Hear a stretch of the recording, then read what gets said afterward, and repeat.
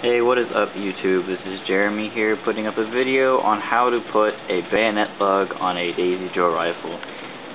This is my rifle. It's very dirty at the moment. I haven't actually taken the time to clean it, but this is my bayonet lug. I bought it for about $20 from the now defunct DuPageTrading.com. As you can see, I've already started to take the little pin out. It's just a roll pin. You put it in, punch it through. It's kind of a pain. Well, this one is kind of a pain for me because it's not the right size. I kind of have to jam it in there. But I just started a little bit for the sake of the video. These are the tools I'm going to be using today. It's a very tiny set of vice grips. I used this because I couldn't find a punch and it fit in the hole. This is what I was going to use, but I couldn't find it. I actually just found this about 2 minutes ago. A hammer and a saw. Now, when you first buy your Daisy Joe rifle, this top piece right here is it's called the top forend. If you were to order it from them, this whole top piece from the front of the bolt to the standard little upper band that they give you, that is called the top forend. Now this is a piece that I've had to replace several times now. I have about 6 of these in my collection of spare parts.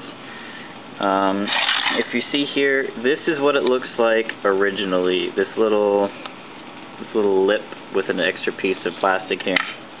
In order to have a bayonet plug installed, if I can line these up here, you're going to have to cut that little lip off. I just use a regular hacksaw.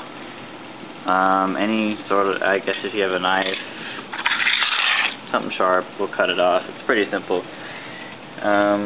So with this, you take your vice grips, grab,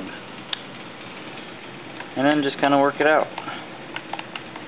And once you get that out, you are able to get the rifle, and it comes right off. This piece that Daisy gives you right here, most upper bands or bayonet lugs should have the hole for it. The screw will fit, hopefully. If you buy a 1903 upper band, it will definitely fit. You just put it back on, push it down. Actually, let me show you. You can see right there, right here, where I've had to cut it off, cut off a little piece. So in order to put it back on, you just slide it back on, put the roll pin back in, release the vice grips, and pound it back in. So I'm not going to do that now because it's really loud and for the sake of the video, but that'll hold your bayonet on. If you have any questions, leave it in the comments. I hope you enjoy this. Thanks. Bye.